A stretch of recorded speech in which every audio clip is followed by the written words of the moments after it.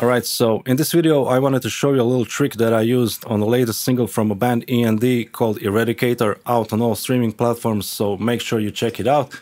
And this is how the song sounds.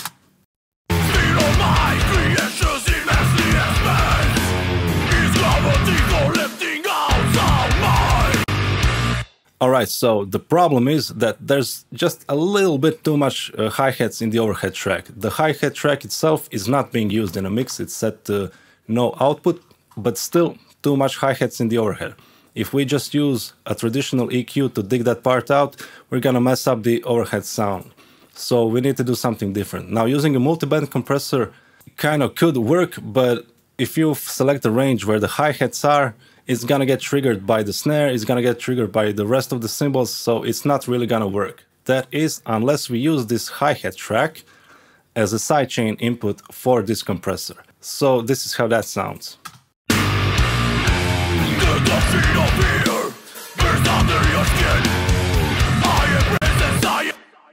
Alright, so we pretty much tamed this hi-hat just the right amount, just how I like it.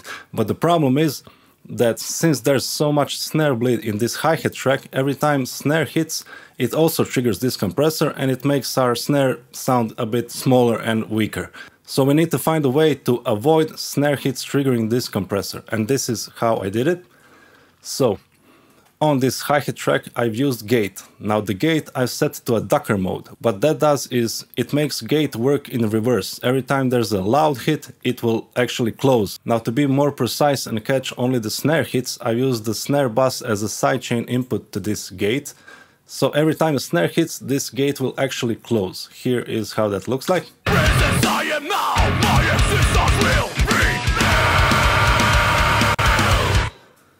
Alright, so what we get with that setup is that every time a hi-hat hits, it triggers this high frequency compressor and ducks down those hi-hats a little bit.